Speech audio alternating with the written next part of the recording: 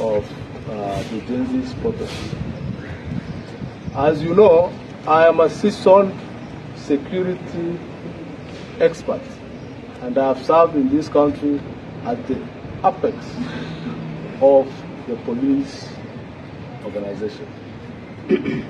When I see protest, initially it was done in a good manner, and there were genuine concerns raised by our Gen Zs. But as the protest progressed, it has been infiltrated by enemies of this country.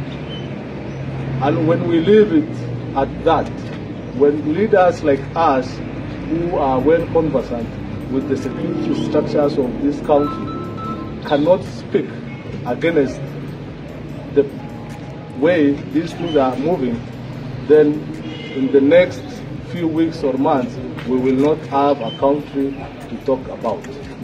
Foreign agencies have infiltrated these Gen Zs, the genuine protests, the genuine concerns, and are keen on destabilizing this country.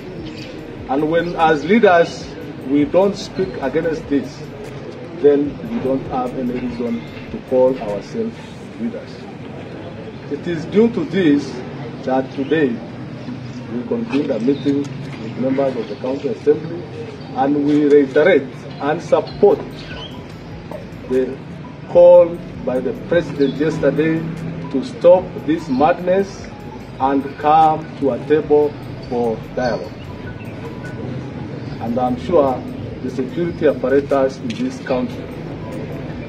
I have worked closely with the Acting Inspector General. I have worked closely with my friend, the DGI, KPS. I know all of them are men and commanders of substance. They know what is going on in this country.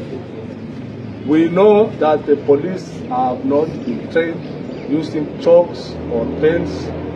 There is a reason why police officers are hired in this country. It is to protect the sovereignty of this country internally.